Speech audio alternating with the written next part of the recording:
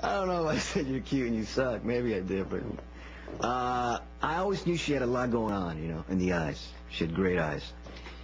And she had this kind of fire.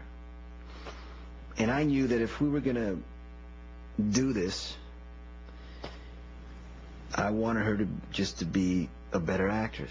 Vanessa is a very strong individual, and she had a way of rising to the occasion, even though her technique level, let's put it that way, was not real high at that point. She just, again, as a person, I think refused to fail. She took it as an opportunity to make herself an amazing actress, and that's why she was so successful on that show and why the fans loved her so much. I think what General Hospital gave her was techniques that she could count on, and every day they got stronger and stronger. Vanessa's hard work and the natural chemistry between her and her co-stars soon thrust Brenda into a love triangle between good guy Jax Jackson, played by Ingo Rademacher, and Maurice's bad boy, Sonny Corinthos. Brenda was a firecracker, you know. She just kind of did what she wanted. Sonny's a control freak, so you can imagine how that didn't work. But they truly, truly loved each other. And it's all right to let people help.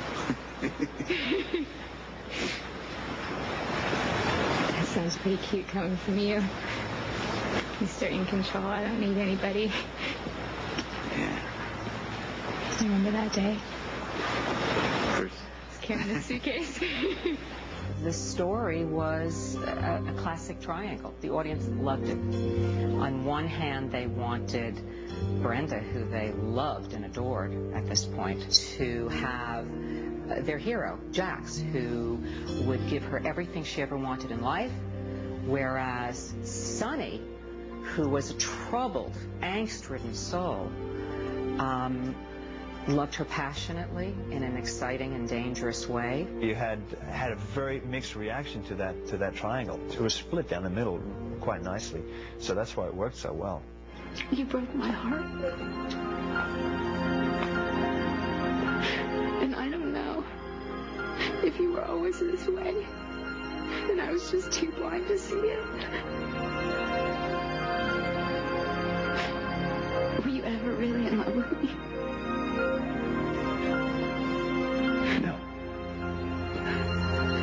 For Vanessa, General Hospital represented a kind of personal salvation. I think acting probably saved my life because I was very self-destructive, and acting gave me a home, and it gave me a safe place other than therapy to let kind of all those old emotions out and have it be okay. Pain is going to have its day inside a human being no matter what. It's either going to do its damage, or it's going to be kind of put in a blender through creativity and come out as beauty and art.